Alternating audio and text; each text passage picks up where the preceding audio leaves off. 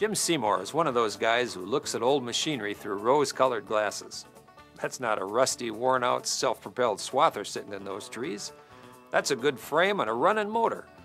I bet a guy could even make it into a forklift. And that's exactly what Jim did. He stripped the header mechanism off an IH swather and shortened the rear frame to give it a 5-foot 6-inch wheelbase. He added a second rear caster wheel for stability.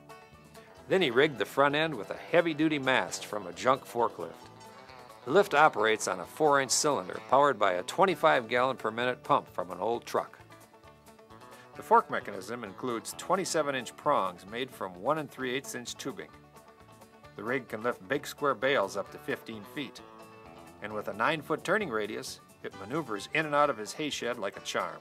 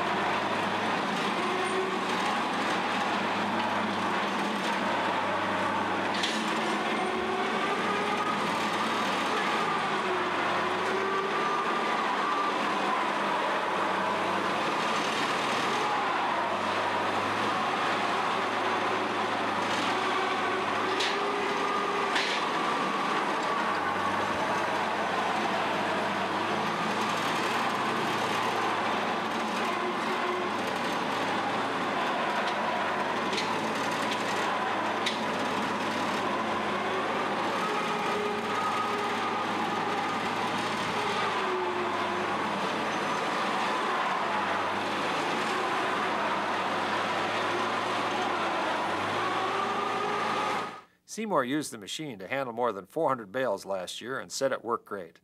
But there's more. You can see that the forklift has 4 tines.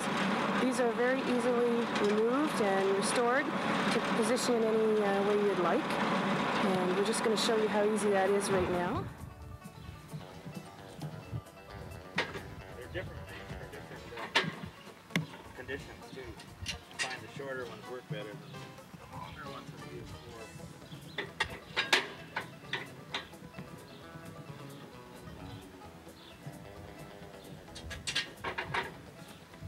There we go.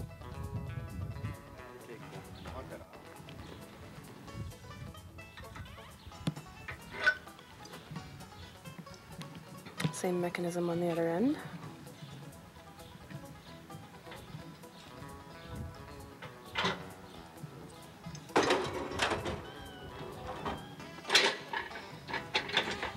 And a reasonable one-man job.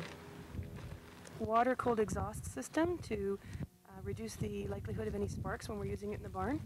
And we're just going to show you where we fill that and how that works.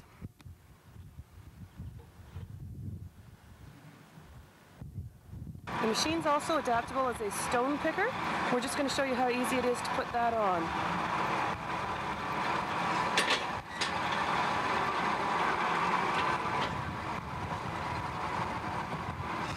And there. The hay fork comes off, a slotted basket goes on, and the machine becomes a handy rock picker.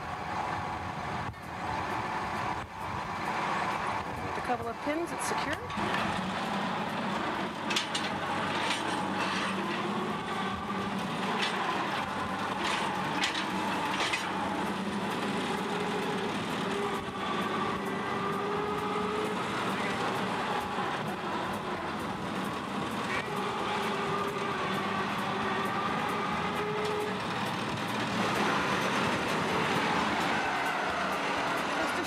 Maneuverability. It has a 9-foot turning radius